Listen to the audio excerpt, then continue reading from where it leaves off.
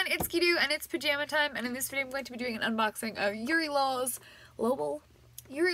Nendoroid from Good Smell Company. I did order him directly from Good Smell, but this time he did not come with any bonus items like some of the other Nendoroids do. I love him so much. I'm really excited for his figure.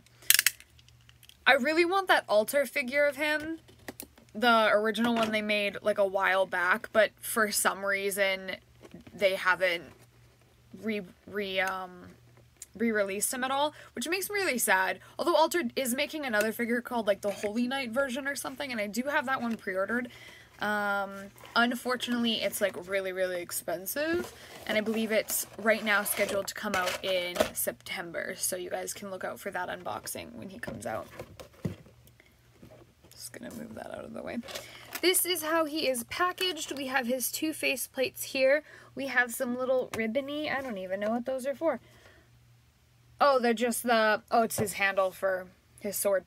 He holds his sword with that. So that's this one here. And then we have another long one that does what? What does it do? Oh, it hangs in the back when he's holding his sword over his back. He's super cute. And then here's his sword, and here is the, oh, here's the sword sheathed, and then here's the sword out. And then here we have a, like, attack motion thing. Ignore that I'm looking over here. Of course, oh my goodness, that is different. He has a bunch of extra arms, but I noticed they are not packaged here. They're actually packaged in with the base. Like, they're all right here, which is super odd to me. I've never seen them do that. So let's take the base out. It should just be a standard base. Again, I am very weirded out that they just put all of his arms in here. I guess it saves space. I was concerned for a moment, but they're each packaged in their own little plastic section, so it's not too big of a deal. They're not going to get scratched up or like get paint transfer on them because they're all separated from the plastic, so that's nice.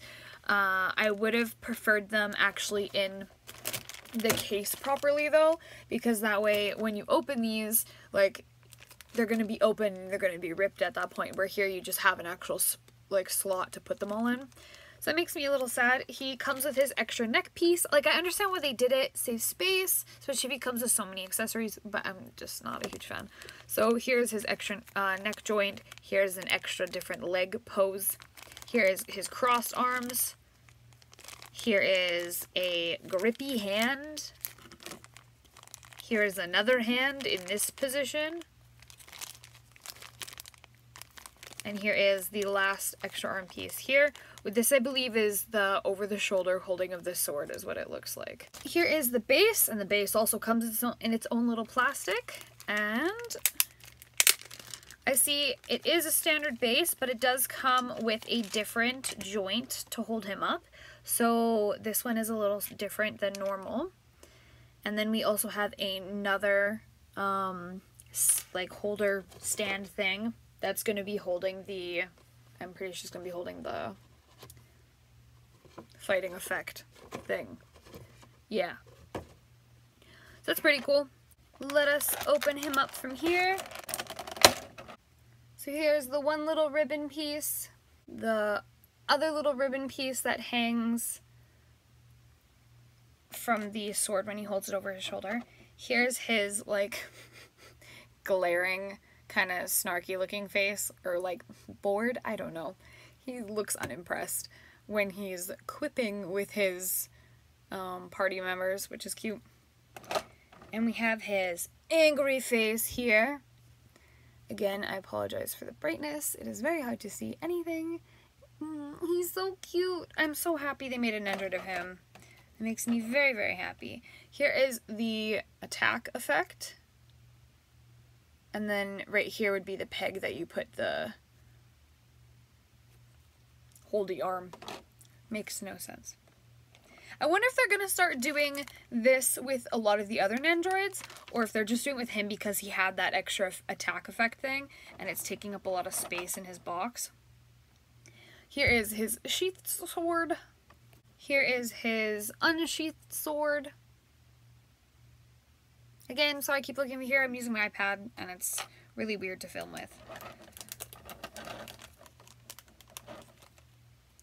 here is the boy. Here is the good boy. He has plastic in between his torso and under his clothes here to keep paint transfer from happening, which is nice.